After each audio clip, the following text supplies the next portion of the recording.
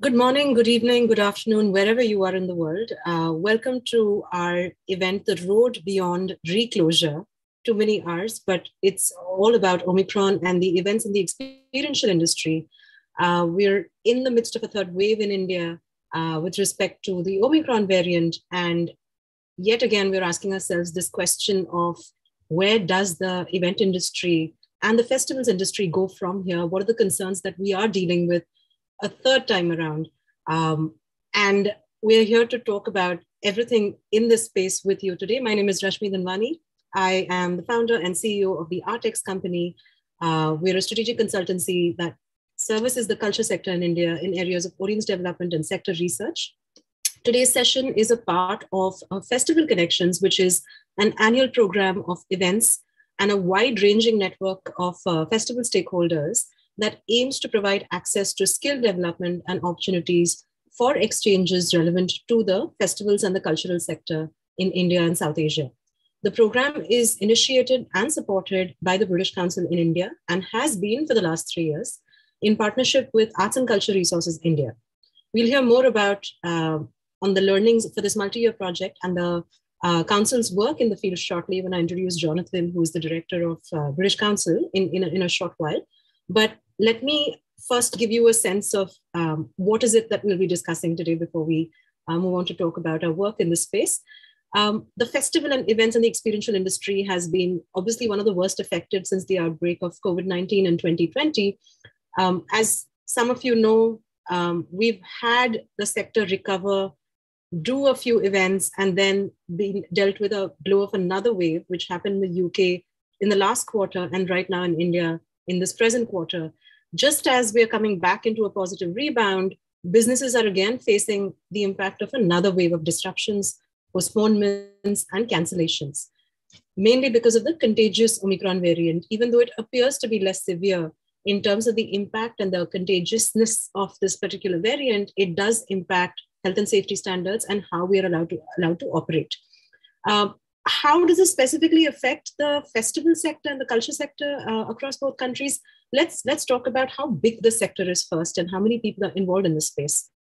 In India, we're talking about the live events and entertainment sector, of which festivals is a part. It's close to 5 lakh crores in terms of the size. And it includes both the organized and unorganized sector, and it employs about 10 million people across all verticals. In the UK, this is a 70 billion pound industry, employing around 700,000 people.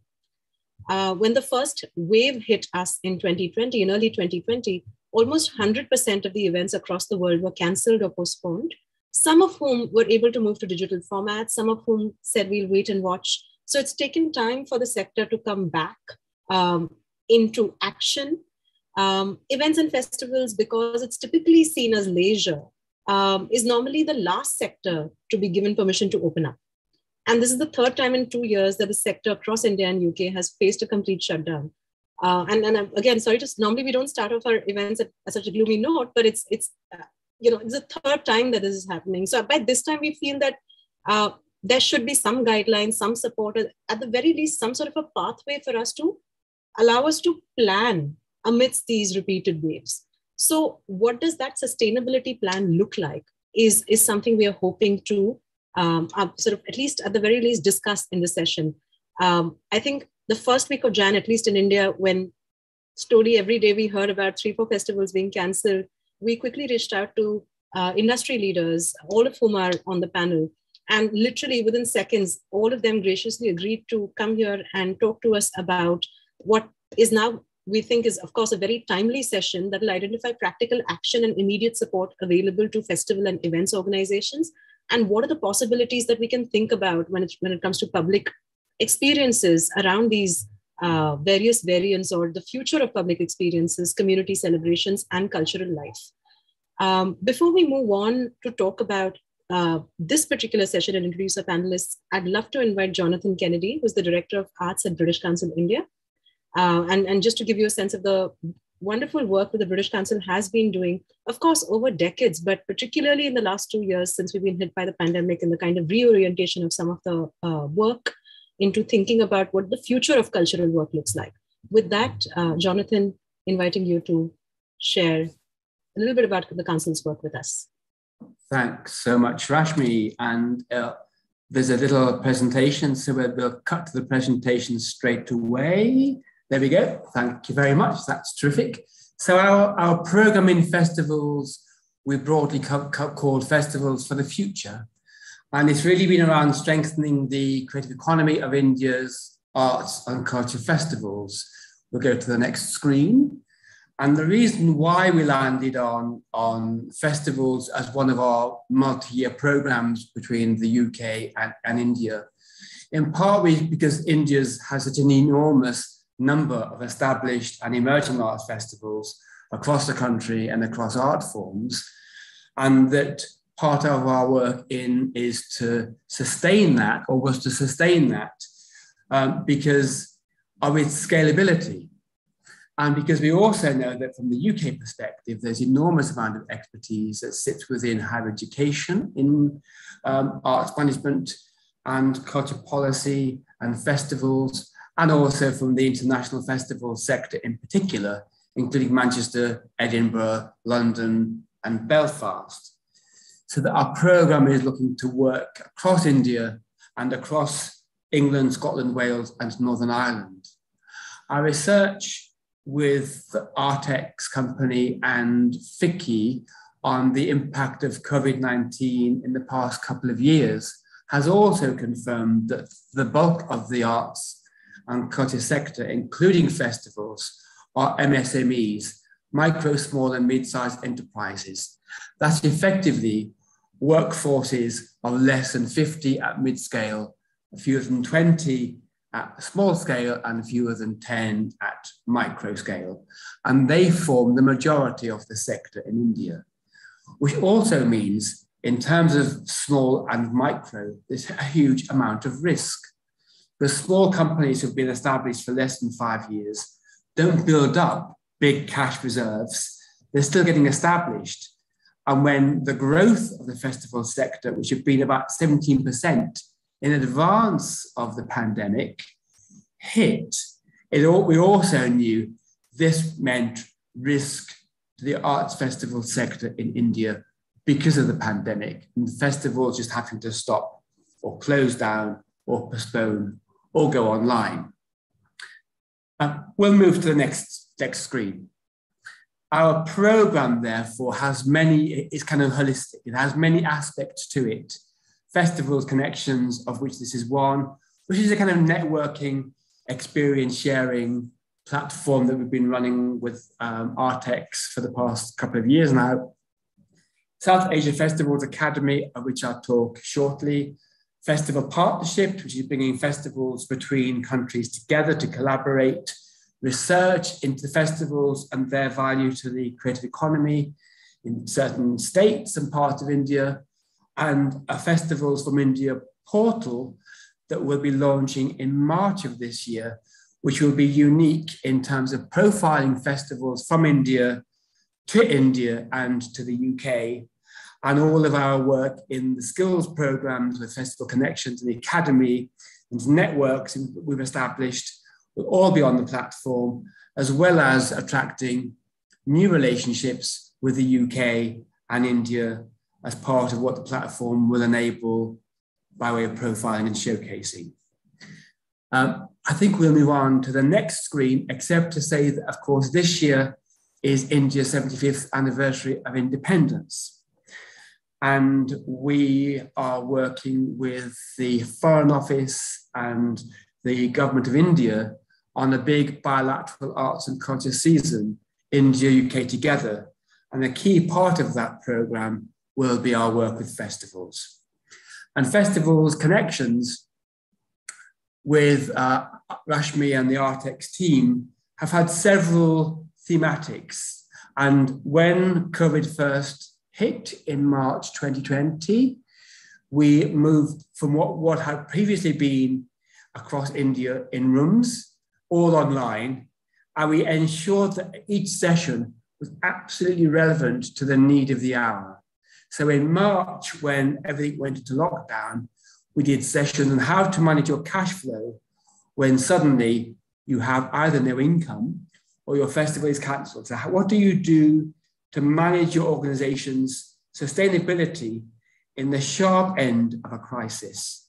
And since then, we've adapted and listened on each occasion to each of the sessions to find out what's going to be useful for the next session, to make sure we're responsive and relevant to the moment. So as you can see, we've done lots of sessions: fundraising, digital festivals, international collaboration, inclusion and equalities, youth art festivals, environmental festivals, and so forth, to ensure we are sharing expertise from festivals in India and festivals in the UK. And I'm delighted that we have Tom Sweet, our British Council colleague from the music team, who will be sharing experience of the music sector and the festival sector as part of this session today. And we'll move on to the next screen.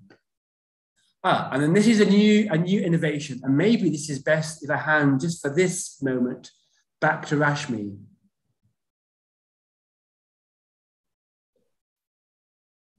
If not, I'll keep going, no problem. I'll keep going, because this launching over these next few months will enable internships between festivals in India and the UK, so that we can broaden out the relationships, deepen them, and build those structural relationships that will then sustain the programme beyond our work at British Council. We'll move on to the next slide. And our South Asia Festivals Academy started in Goa, face-to-face, before the pandemic, then had a version in Guwahati, and then we had the pandemic and we had to move the whole programme online. And to some extent, it's liberated us, because we're now able to expand the program from festivals in India, but actually now across South Asia.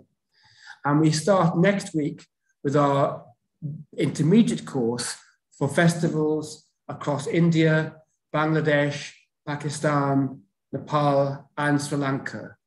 And the course is now run with tutors from India and the UK, and is formally managed by Edinburgh Napier University, who also now accredit the course as a postgrad or undergrad credits towards another qualification. So it's also got lots of rigor around it.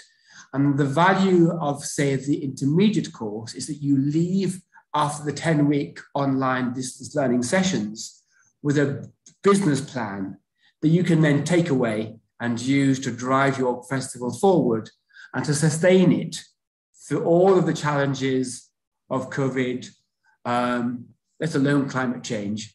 So that's the Festivals Academy that we've been running for the past couple of years now. Our research, as I've intimated around taking the temperature, is looking at the wider gamut of the creative economy in India. And specifically around festivals, we've worked with the Ministry of Tourism in West Bengal on mapping the creative economy of the Durga Puja festival. And that report was released last year. And in terms of the key pieces of data, the festival, which runs from 5 to 10 days within the state, as colleagues will know on our call now, and across Kolkata in particular, generates 3.3 crore rupees a year of income generated as part of the festival, which is about 2.59% of GDP in West Bengal. So it's a major driver of artistic exchange, international relations, cultural tourism, and artists and livelihoods benefit enormously from the festival. And we'll be launching our third round of the Taking the Temperature research later next month, I think actually in March. We'll move on to the next slide, thank you very much, which is a quick headlines, which will bring all of this work together on one platform. Festivals from India, we're launching in March, and is both centered at the business-to-business level with workshops, the academy, connections, blogs, all kinds of materials that festivals can turn to use and build and learn from each other and with the UK. And then the B2C, the audience-facing aspect, will profile festivals from all over India to the UK, so you can come and visit, book your flights, come to India and attend the festival, including seeing some festivals streamed on the platform as well. I think that's it. On to the final slide. This is just some of the festivals that we've worked with and had artists performing at over the past couple of years, in some cases face-to-face, and in the main in the past couple of years online. And onto the next slide, which is our work that we've done with Wales and Northern Ireland and festivals in India in particular. And that's a quick summary of that. I'll not get into too much detail there because I'm just conscious of time. And move on to the next slide, which is a kind of call to action. If you're watching online now and you're a festival or a festival goer, you can go onto the Festivals from India platform and either register your festival on there or register as an audience member to go to a festival. And all of our work that we've been doing in festivals is on the British Council page, which is also linked from this screen now. And with that, I'll hand back to Rashmi.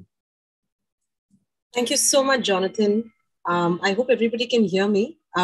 Thanks for that introduction to what British Council has been up to and a call to everyone to sign up for festivals from India. Moving on, I'd love to now invite the panel. I'll introduce everybody one by one and we can get into the discussion, starting with Mr. Deepak Choudhary, who's the founder and director of EVENTFAQS. If anybody here is associated with the events industry, you know about EVENTFAQS in India. And he's also been the founder director of various organizations such as Laqshya Event Capital and a new organization called XPRNC, reading as Experience Dubai. He's the co-founder of the Whistling Woods International School of Event Management and has recently launched India's first sports and esports school with Whistling Woods. And with Roshan Abbas, who's also on the panel today, he's now in the process of launching the first IP and festival company in Dubai called, as I mentioned, XPRNC, Experience, as well as an event and creative school in Dubai. We also have Ms. Malavika Banerjee, who is the director of the Tata Steel Kolkata Literary Meet, as well as the literary meets in Bhubaneswar and Ranchi. Her company, Gameplan, is one of India's foremost sports marketing companies, working in this field for more than 2 decades. She's also a partner at Bailoon, the iconic handloom store in Kolkata. We have, of course, Roshan Abbas. He wears many hats, but the one that we're referring to today to begin with is the president of EEMA, Event and Entertainment Management Association, which is an autonomous body of registered companies, institutions, and professionals that operate within India's event and experiential industry. Particularly over the last 2 years, they've been doing some wonderful work, throwing light on the perils that the events industry has to face and making a case for the industry in front of various policymakers and governments. Roshan will tell us more about that shortly. But aside from being the president of EEMA, Roshan has been, as you know, a media personality and has co-founded and led several ventures across the spectrum of events, festivals.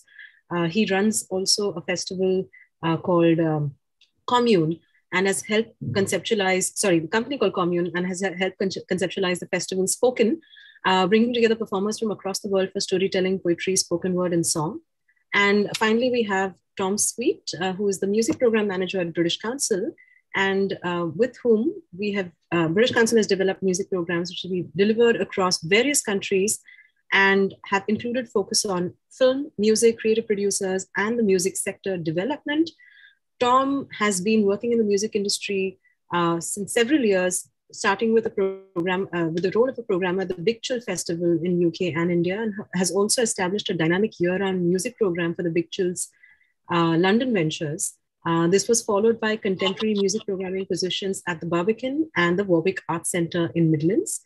And with that, I'd like to open up the session to all of you. Welcome. Thank you for joining us today. My first theme that we'd love to explore with you is what is the immediate practical action for events and festivals given the Omicron variant? We know that several festivals, at least in India, have postponed their dates to another 2 months. We also know that there have been cancellations that have been announced.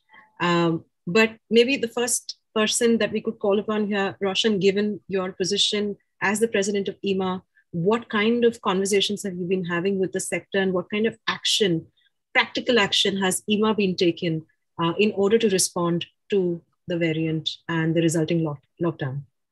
So thank you, Rashmi, and wonderful to be with everyone on the panel. I just want to pay just a quick clarification that the 500,000 crores number that we've given, in that the wedding sector is perhaps the single largest. So people are looking at it from a festival perspective.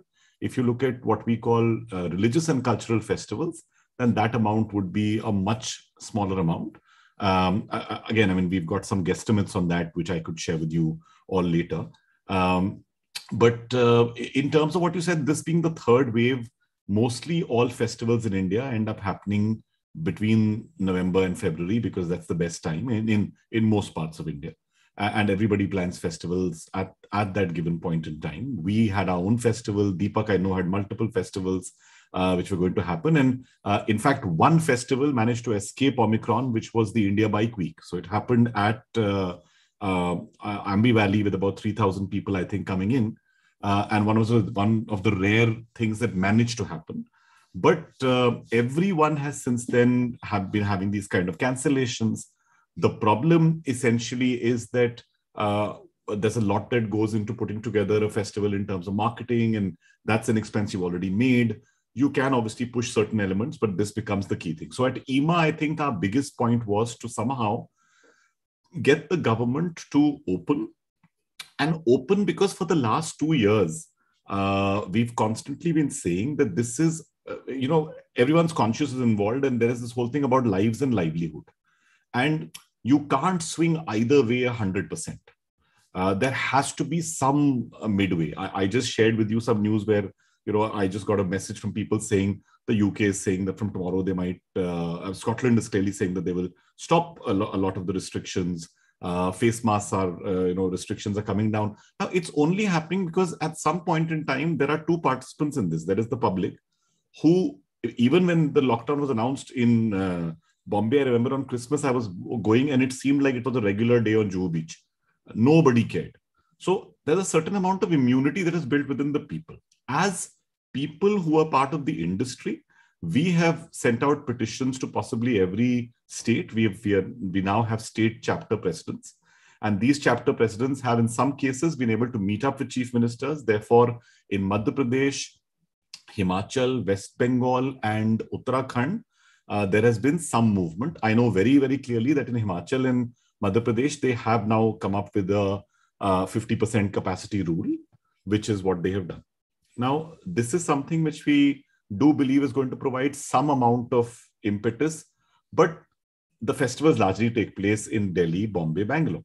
So these are states in which we are still having conversations. On unofficial levels, we have been told that mid-February things should start opening, because this variant has been a little milder in that sense. But we always get caught in this position. And as EEMA, we've reached out to the finance ministry, to INB, and to tourism, because even today, our industry doesn't have a single, department that plays the stakeholder for us, right? I mean, who do we report to? Do we report to, commerce or finance or INB or tourism?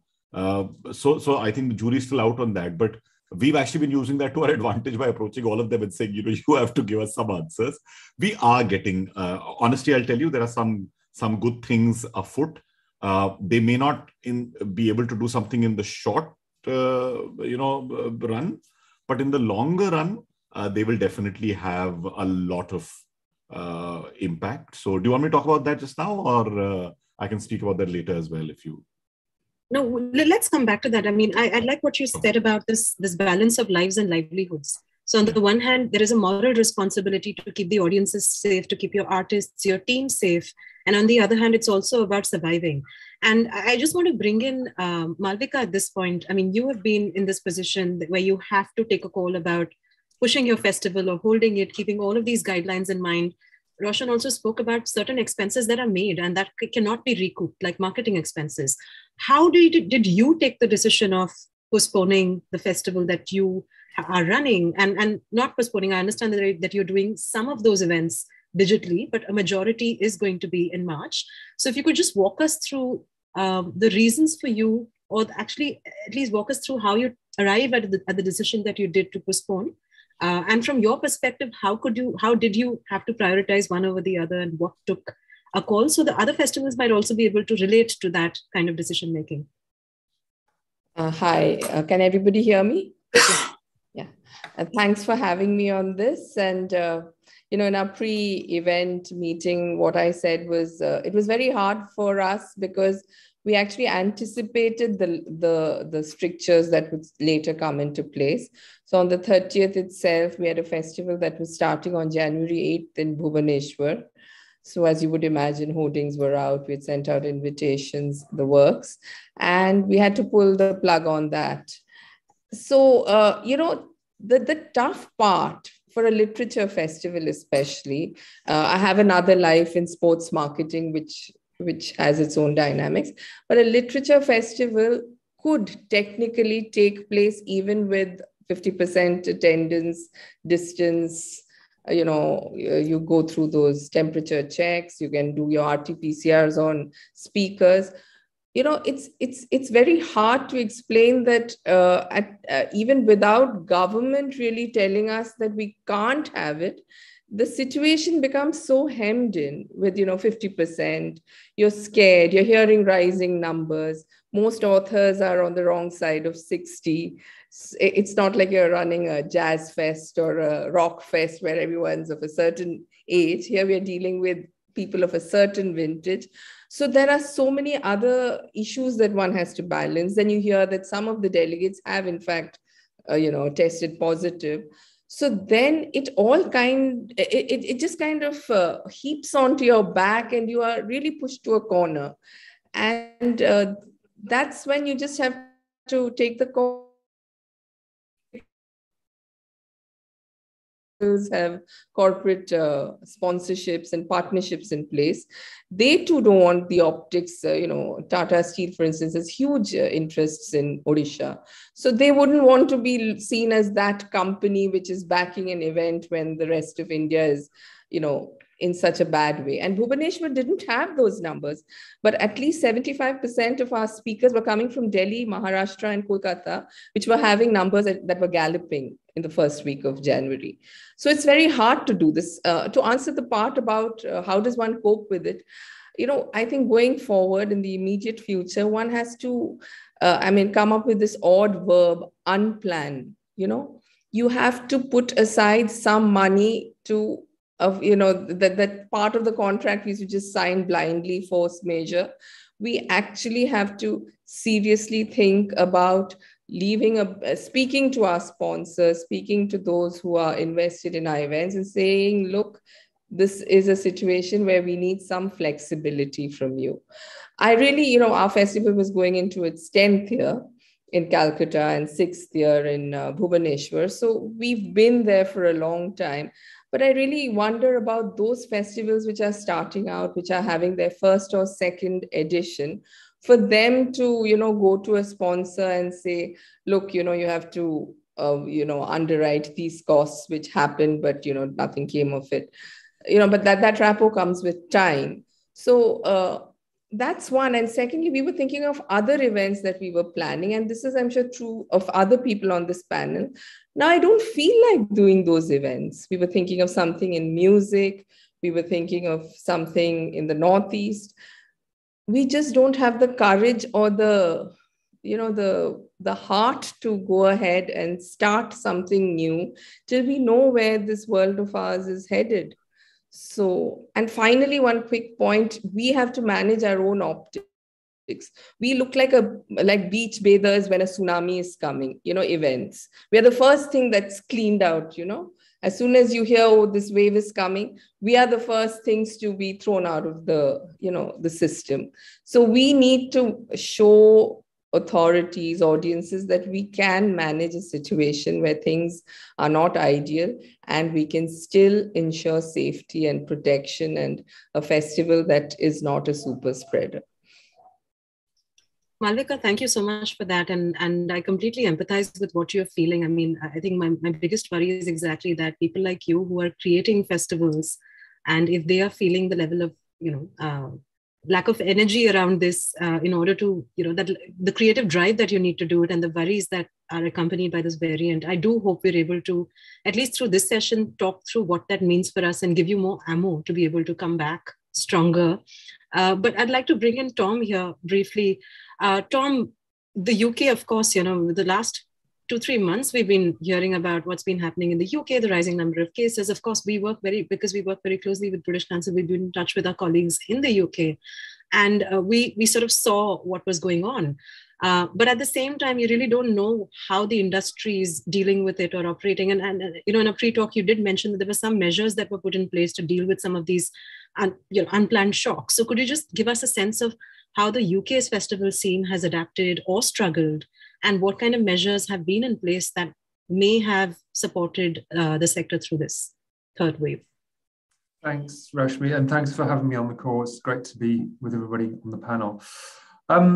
So yes, in the UK, obviously back in 2020, when the pandemic first broke out, everything was hit very quickly and very hard. It was interesting watching the rate at which festivals did cancel, and there were some which you just thought, they're leaving it really late, and the inevitable came to pass. So I think from memory, 2020 was pretty much a write-off. And as you mentioned earlier, the live event sector in its biggest sense in the UK it's worth 70 billion a year. It employs 700,000 people. So it's a significant sector and contributes to the economy. There were lots of cries out for support. The Department of Culture, Media and Sport initiated the Cultural Recovery Fund, which is a £2 billion fund to help organisations adapt and reshape through the pandemic. That launched in 2020 and has had several rounds. I think there are still some ongoing. And there was still pressure on to support the festival sector. And last summer 21, the government announced a scheme, a festivals insurance scheme, which would protect people who signed up, events that signed up from September 21 through to September 22, against full cancellation because of government regulations built in. Government regulations being brought in. So that sounds like a dream, but it wouldn't have protected you against things, for instance, say your headliner had to cancel because someone came down with COVID. It would just be full cancellation of the event. Now, what that's done is given people confidence to go ahead and plan. So I think in 2021, we got the second half of the festival season. I mean, in the UK, it's quite long. It starts sort of late May and runs all the way through to mid-ish, late September. I think festival number 6 might be one of the last outdoor ones, along with End of the Road. So I think the second half of festivals took place. They look very different, very much UK-based talent, because travel was still nigh on impossible, as I'm sure you experienced in India. But I think it did help, give local artists a bit of a platform, which they may not have otherwise experienced. And I think looking into this year, it is giving people hope. A number of festivals came on sale, in their traditional times, sort of October, November last year. It did sell out very, very quickly. I think the appetite is there and audiences are really hungry. But what is still going on at the minute, it feels, as you mentioned, yesterday the government announced that pretty much all COVID regulations have been abandoned. You don't have to wear masks in shops and in public transport anymore. But what's still going on is artists are still having to cancel entire tours, because they might book a tour with 5 dates in the UK, but they might have 5 dates in Germany, 5 dates in France. Germany still have far stricter regulations than we do. The German leg of the tour falls apart, the economics of the tour fall apart completely, and the whole thing's off. So it's still proving very disruptive, even though it does feel, touch wood, that we're going beyond one wave. So I think, for the sort of May, for the summer period, things hopefully at the minute look a bit more stable. In the immediate term, it's still a bit rocky. Thank you, Tom. I think that's great, because aside from the fund that you're talking about in the insurance scheme, I think one of the important points you raised was how these measures give the sector the confidence to replan and move forward. And here I'd like to bring in Deepak for a second here. Deepak, with your work, particularly in the media, asking the questions that you should as the event industry with EVENTFAQS and the work that you're doing currently, what do you think is happening in India when it comes to creating these kind of safety nets? What kind of questions should we be asking our authorities, the government, what kind of questions are being raised? How can we get this confidence to plan? The curators don't feel disheartened to organize and run a festival. What will give them the ammo to get back? Sorry, several big questions, but it seemed like since you've been talking to so many organizations, you may have some strong insights here. So let actually government bit let in detail. Roshan will have a better hold because he and EEMA are interacting with a lot of people on a regular basis. What I feel strongly is not too much will, other than the regulations of opening and closing, not too much support is what I see. Government is not aligned to a support. Okay, so where the tax is one, we are a small industry for them. Okay, so it's going to be a challenging piece where they will really make difference to our lives. Okay, they've not done for these years. But I strongly feel I'm saying take opportunities within the business. Okay, so one part for sure, this pandemic has taught us where event managers were not seeing hygiene as the biggest thing. I think it's taught us and we're moving towards that direction.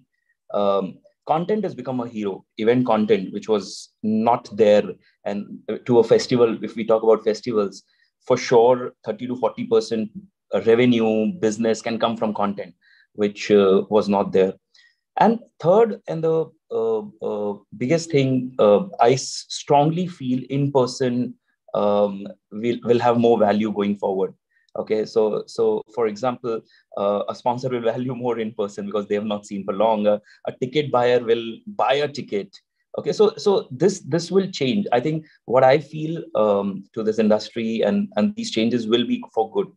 Yeah, so that's what my perspective to keep COVID on one side.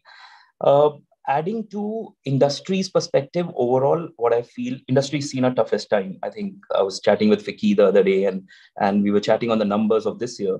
And the numbers of this year, I said, just copy the number of last year. So it's that sad in the real sense, and we'll see we're seeing the same cycle, but we'll have to find opportunities. I think there is no at the same time there is no going back on it. We'll have to keep thinking further how to live with this and keep moving. Thank you, Deepak. One of the things that you brought up in your response was just how small we are as a sector, and hence we don't have the kind of voice that we are hoping and needing from in order to represent ourselves in front of the government. So Roshan, would love to hear from you again.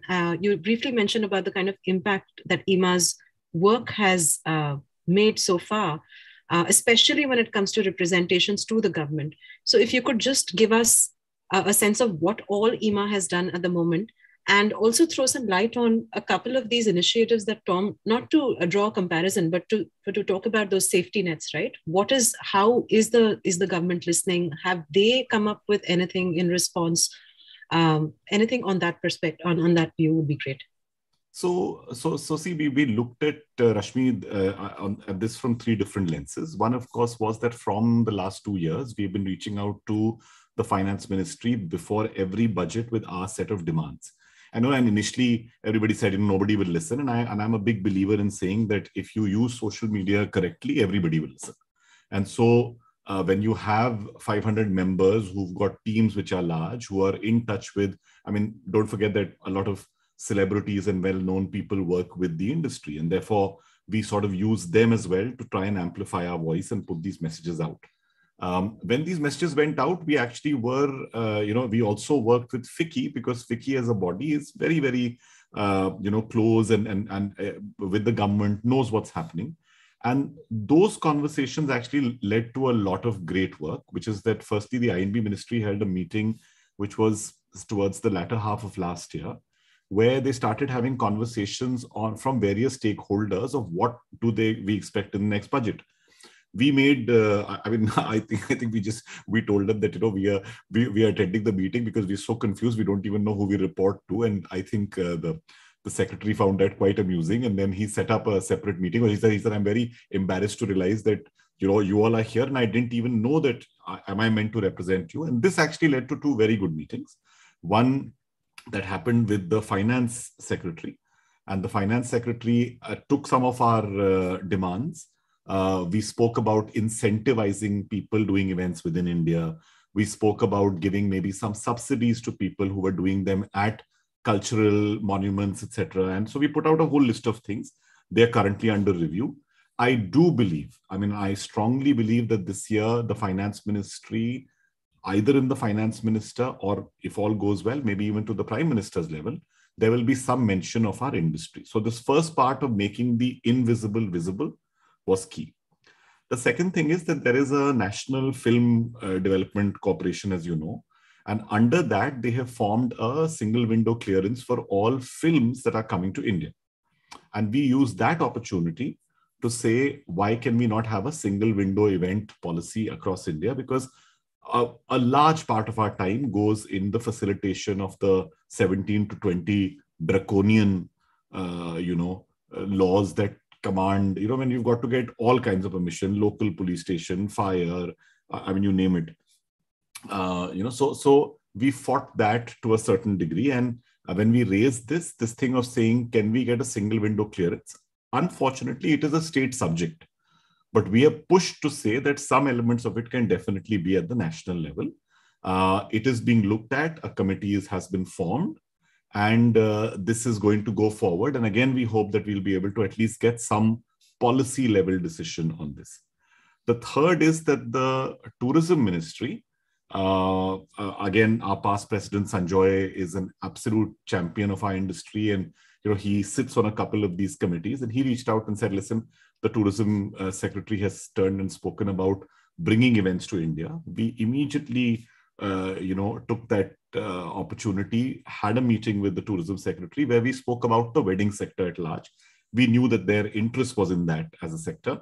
And with that, they were extremely impressed with the numbers that we were able to share with them. We also feel that if the wedding sector is allowed to come into the ambit of the Ministry of Tourism, A, there's incentives, B, there is a lot of, you can get subsidies, incentives. We can actually have somebody at an international level in every embassy sitting and talking about India as a destination. And if we're able to achieve that, I think we will at least be able to do something that will push the industry forward.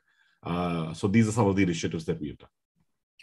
Congratulations, Roshan. That seems like a Herculean task to be able to talk to various departments within the government and then figure out where you fit in and figure out a future for this sector. Malavika, just want to bring you in here. We've heard from Roshan.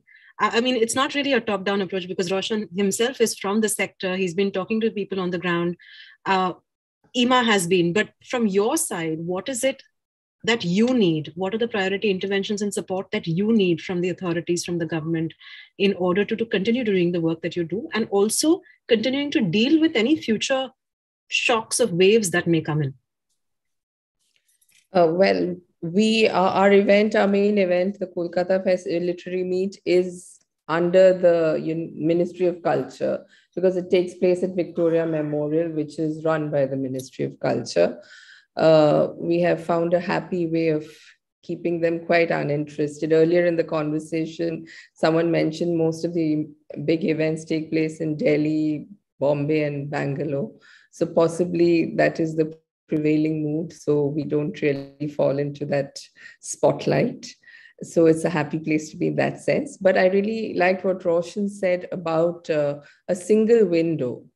It is painful. And in these times, it is especially painful because your team is actually going to 3-4 government offices when you're actually being told that the situation is quite unsafe. So a single window would be a fantastic thing that any government could implement for events. Other than that, I just think that governments should so this is across every segment of society. They should just be vaccinating, empowering, and making people more courageous to go out and do things, because we need to live with this situation for a few years. So it's not only about events. As I said, in another life, I am a sports marketing person as well. So we had this international chess tournament where we had grandmasters coming from 6 countries, as well as Vishwanathan Anand is the ambassador of this event and mentor of the young Indians who play in it. So we put it was again held at the National Library, which is another iconic place in Kolkata, and under the Ministry of Culture, as it happens. So they just gave us the space and they said, you do what you have to with it. So we had to put up the temperature screeners, the sanitizers, which was fine. And we had to take all the responsibility of testing the players every 36 hours and looking at COVID certificates. Now, the tricky thing, and this is somewhere there is a place where the government needs to vaccinate younger people quickly, because chess is a tournament is a sport which has a lot of young audiences, and none of them were vaccinated. So it seemed very risky to see 12, 13, 14-year-olds in the audience. This was in November, and we were running the tournament with 50% audience. So I think the government has to do things right on a broader level. I can't think of anything very specific to, an event eventually reflects the health of society. We can't be in a vacuum. So whatever good happens the government does by way of vaccinations, medical facilities, it will reflect on an event. So I think an event actually feeds off what the government does, what the government should be doing as its job. Thank you, Malavika. So we've so far looked at how the sector has been directly impacted, what associations that represent the sector have been doing, what kind of representations they've been making to the government, and also a good sense of how governments have been responding across India and UK with respect to the Omicron variant, but also across the last 3 waves. I'd like to bring us all in to talk a little bit about what are the innovations happening in the space. We just briefly across the last few minutes also mentioned that whatever said and done, it feels like you're left to yourself as well. As a sector, so you have to look out for your own growth and innovations, and become a part of that growth. So at this point, I'd love to bring Deepak in, and Deepak, if you could just give us a sense of what have you seen as innovative solutions and best practices that have emerged in the last 2 years. How many of them are feasible in the long run? What kind of learnings have emerged from COVID, particularly in relation to the formats of things that we are presenting, which may or may not be in person or live? So I think it's a mix of it. Like digital has seen a new shape, okay, and has seen anybody who's who were little there and then chosen to be more there has seen a different value. And same goes to events. So usage of digital tech, virtual content, whoever has used all of this well last 2 years has for sure scaled this, which was not an opportunity sitting before. Okay, so that is one part. Secondly, I'm saying if we see and this is here to stay. So I'm saying in a festival format, the screen will become important. How much and how you're showcasing rightly on that screen.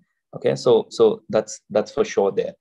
Now, how I do, like in my avatar of a festival promoter, I've done for example, a kids festival called Windmill. Now, how have we been able to? So we've taken Windmill virtually. Okay, so what has happened on virtually while and so we will continuously do virtual Windmill, because it's seen the audience how kids are getting involved in the tech world and finally getting entertained there. And this will stay. So and it's not going anywhere. It has got its parallel market to the physical event, what it was. Yeah. Say, for example, we built a festival called Global South Indian Music Movement. It's Telugu, Malayalam, Kannada. It's a festival of all these 4 languages, how they've all come together. And it is content creation with a lot of musicians coming and creating music virtually. Now, so again, this would have not happened otherwise. Yeah. So what I'm putting a point on is anybody who's added additional content and investment to digital, that will add on to the business in parallel.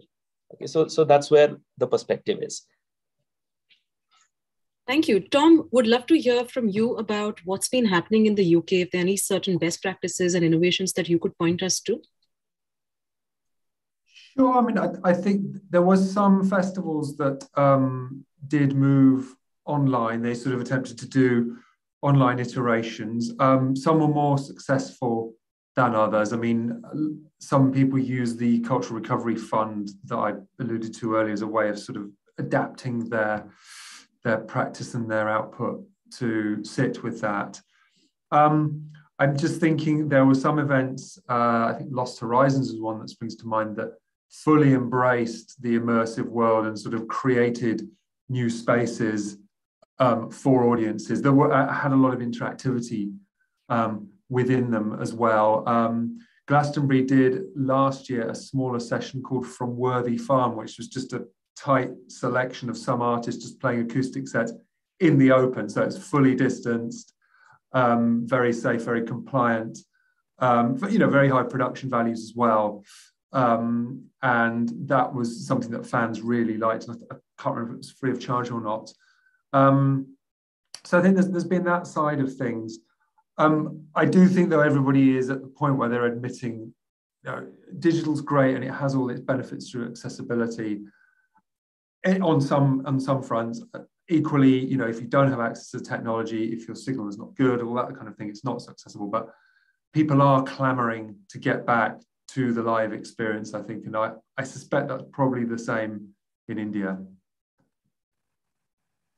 That's true. I think it seems that innovation is largely emerging in the digital space, but you need the sort of safety net to even think about thinking creatively amidst all of this risk. So definitely funding helps. Rashmi, can I just come in with some things on that? Yeah. So 2-3 things. One is that I know that 2-3 companies have now started approaching us as EEMA and even otherwise to come up with a DigiPass, which takes the COVID protocol at the back end, so that you can see, we have thrived on a lot of jugaad always, but now in this thing it can't pass. You need to be, when people used to talk about the fact of, oh, there's an event and people have sort of infiltrated from various areas, somebody's given free passes, entry is not controlled.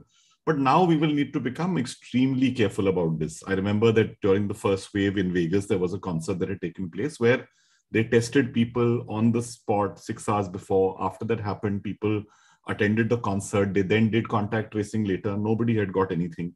So I think similar things will happen. And this kind of an initiative is happening in India as well.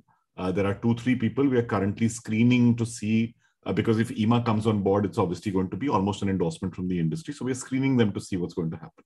The second thing is that in-person events will have limited audiences who will be completely, socially distanced. There might be, you've seen people sitting on beds and orbs and all these kind of things that happened last year.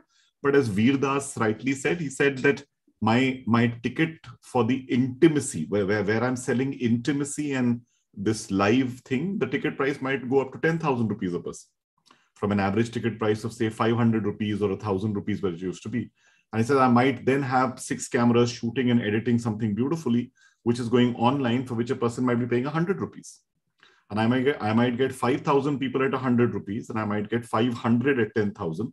But that's how I'll cover my thing. The third thing that I really want to say is that, this whole thing, we've been talking to insurance companies. Obviously, nobody's got this. And I try to tell people, and I'd exhort everybody who's currently watching this wherever they are, that one insurance that you can get for yourself is to become a part of organizations that are doing this, whether you're part of Artex, because the kind of information that you all disseminate, or it's EEMA, where we have gone so often and knocked on various doors, and the only response is, oh, but you're not big enough. But now we are slowly, with these new numbers, we are saying the more we have members, today it's 500 premium event agencies, etc. But imagine if that number was 50,000, which we know for a fact that it is.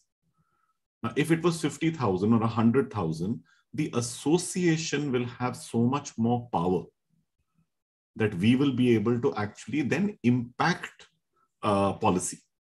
because that is critical. So therefore, the sitting on the sidelines waiting for someone else to do things is not going to work. This is the time for everybody to kind of jump in.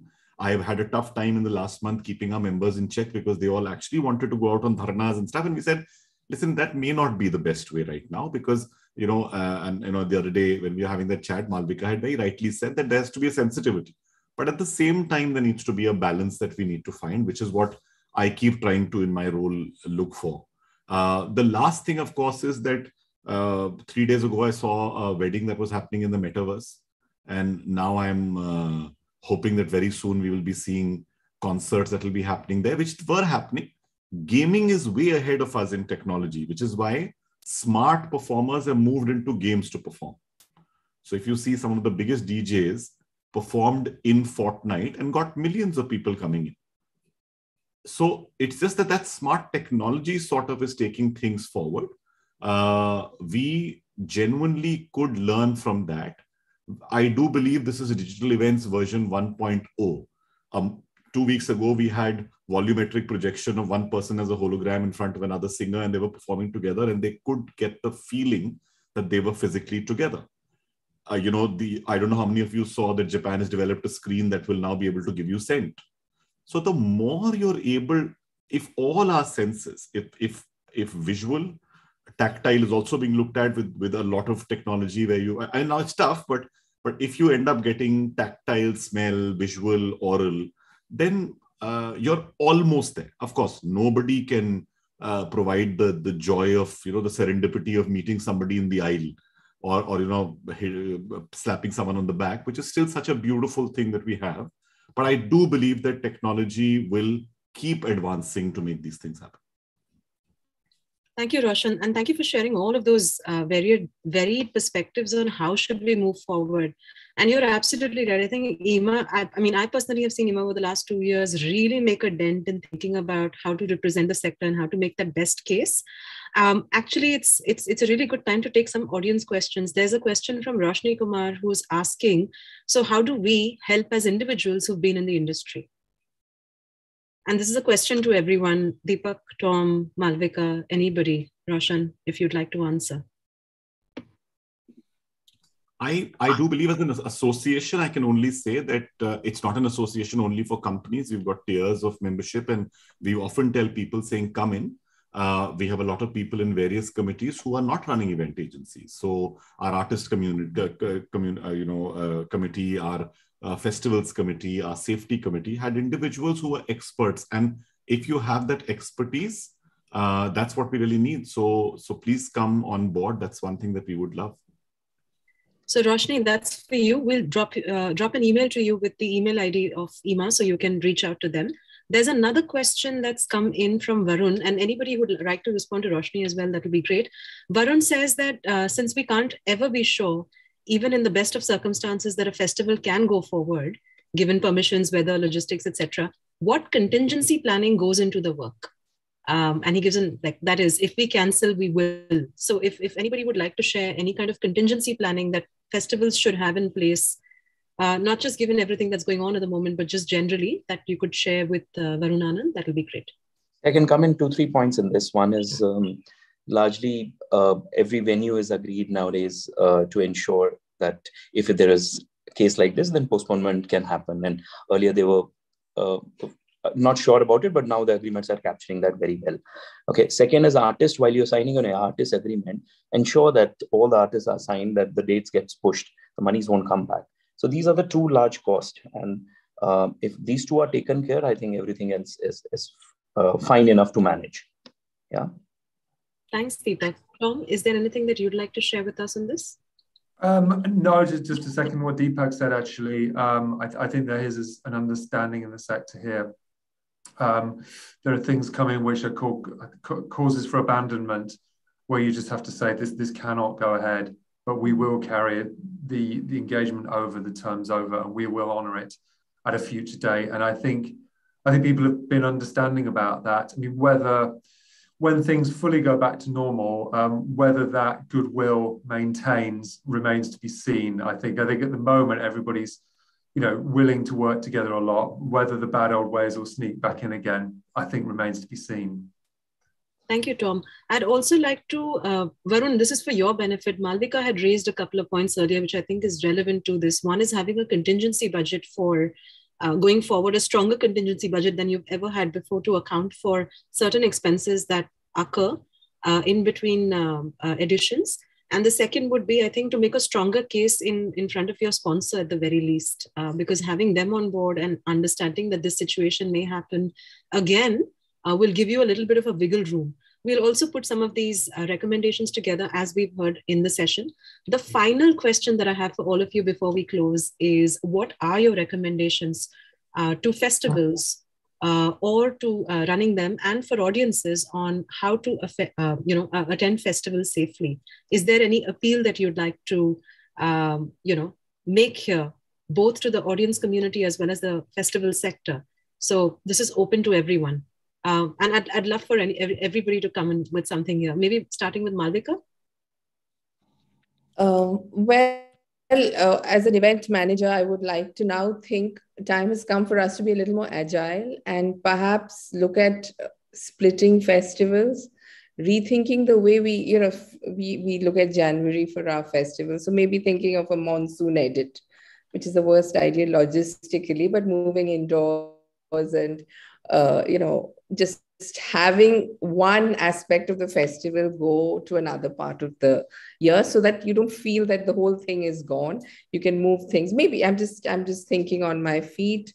The other thing is we have to rethink the way we plan festivals. I used to invite international authors 16 months ahead. I think that is just gone. That period has just gone, or that isn't relevant anymore. So now we have to create festivals which can be put up and mounted in, say, 6-7 weeks. Because otherwise you're just kind of setting yourself up for the situation we just faced right now. So if another wave comes, I think, installment-based festivals and festivals which are lighter to mount would be the way forward. Thank you for that, Malavika. And I just want to sort of connect that to one of the points that I think Deepak had raised earlier, and briefly Tom as well, that there seems to be a lot of work that will happen within the region, within the country, because there is a lot more to lose when you are at least right now, given the constrained scenarios that we're working in, to work with international artists or artists who have to travel far away, especially if insurance structures don't allow for artist cancellations as one of the aspects to take into account. So actually, when we were working on building festivals from India, we did a small bit of research around thinking about how audiences are going to change over the next 2 years. And one very interesting insight that came through is that in the next 2 years, many of your audiences are going to be either regional or within the nation, within the country. And that correlates to, I think, what both Deepak and Tom were talking about, that the space has opened up for a lot of local talent to come up and have that space and voice in front of the audience that they want to. So maybe that's another thing to think about, that really look deeper into what do you have locally as talent as well. Deepak, would you like to give your recommendation? Yeah, so mix of it. I think all of it have to be going parallelly. You can't focus on one of it and say multi-city. Malavika said it's a great idea. All festivals can be divided into formats in a smaller city, smaller like a social nation. We are doing in a mall format in Delhi.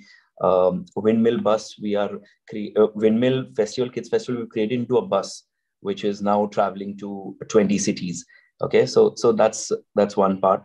For sure, think India is larger. Don't think, no need to get international artists and so on. Keep it tight.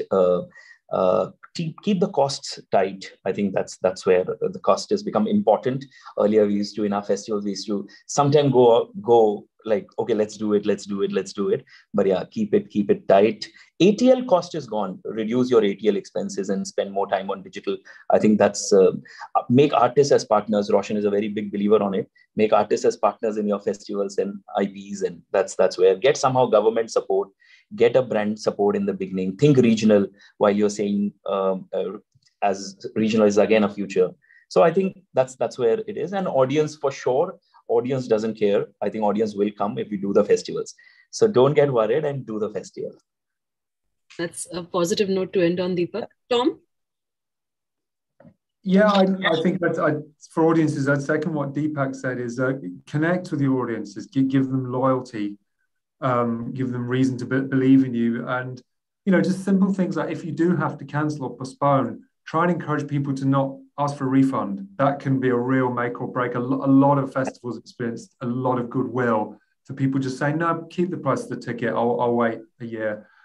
I think from the festival side, it's about working together. It's about helping each other out. It's sharing ideas, but it's also coming together as a bigger mass to sort of, do the lobbying, campaign for the support, that kind of thing. Because, I mean, whether that's been lobbying at government level in the UK or just supporting people who've been hit really hard times, it's been really encouraging to see what's come out, and it has really helped people through. Thank you, Tom. Roshan? Couple of things. I think one is somebody said last year that live events were theater, digital events are broadcast. Learn how to broadcast because it's all going to be about content. The second thing is, just like there was revenge tourism and revenge shopping, as Deepak has said, there will be revenge eventing. People will step out to do it. I've seen it everywhere. People want to come out physically, so they will come. Build communities, because the big thesis that is currently talking about Web3 and crypto, I know it sounds a lot of jargon, but the truth of it at the center, at the bottom, is it's the democratization of the creator economy, which basically means that tomorrow you won't need anyone to do a festival if you can build 100,000 people community where everybody gives you 50 rupees, right? That's all you need. But can you build it? Can you do that? Can you make these, the hypothesis of the 1,000 great fans, the loyal fans that, you need? I think that is something people should really work on. And, I completely agree with what Tom said, that instead of refunds, ask people to fund. They will fund. People who are loyalists will fund. They liked ownership. They like being a part of things at that level. So learn from this digital economy, because there is a lot to pick up there. This decentralized autonomous organization, which is becoming the whole conversation on DAOs, I think it will happen in our event industry as well. Thank you so much, Roshan. I mean, it's really amazing to hear all of you end on such a positive note. We've had a couple of very difficult months, but to hear you say that there is a way forward, and that way forward actually is sounding the most fantastic way forward, which is inclusive, which is agile, which is, standing up for yourself, coming together and saying, hey, we have a voice. Doesn't matter the size and scale of what we do and how we operate, but we need to have a voice and we need to make that representation. Thank you for all of this and bringing all of this in together. Just a shout out to all four of you for doing such amazing work that you are doing, and not, despite everything that's going on around you, you're just out there making the work that you do, creating culture for all of us and creating a space that allows people, even within various waves of the pandemic, to use arts and culture to be able to heal. And you have been taking that forward for us. So thank you so much for it. For the audience, just a couple of points. Look at EEMA, sign up, support, become a member if you can, if you are in a position. At British Council and at Arts and Culture Resources India, we also run a festivals community. This is on an independent app called Dara. And we'll also be running this community of festivals from here. So please do join if you can. Reach out to any of us across Artex festivals from here and with that, I'd like to invite Shankalita Chakrabarti, the head of Arts West India, to give thanks. Shankalita, over to you. Sure. Thanks, Rashmi. So thank you everyone for joining us at today's Festivals Connection event. And a big thank you to all our panelists and to Rashmi for this very engaging session. British Council has been working very closely with the festival sector for the last few years. And through our various Festivals for the Future programs, we've been able to connect with a wide range of stakeholders from the sector and hear from the sector experts about the needs and challenges and the way ahead in the sector. So this really informs our program planning, and it helps us in designing these sector responsive project. So we really value conversations like the one that we had today. And I hope everyone who has joined us today found the session to be useful as well. I'd like to thank our panelists again, Deepak Choudhary, Malavika Banerjee, Roshan, Abbas, and British Council's very own Tom Sweet and Jonathan Kennedy for sharing these useful insights and information with all of us today. And to our audience, thank you again for taking time to join us. Your feedback is very valuable for us. So do share your thoughts on today's session and any suggestion you may have for the future Festival Connection sessions. You can write to info@artex.co, or you can leave a comment on the YouTube stream on which the session is currently being streamed on. And last, but of course not the least, really the hands and hearts behind the session, the team at Arts and Cultural Resources India and at British Council as well for bringing the session to fruition. To close, we have a short video to introduce the Festivals from India program that Jonathan and Rashmi has talked about, which is set to launch in just a few weeks time from now. So, and all the festival organizers and managers in our audience today, like, please don't forget to register your festival at the platform. And thank you and good evening. See you again, hopefully, soon. Over to you, Rashmi.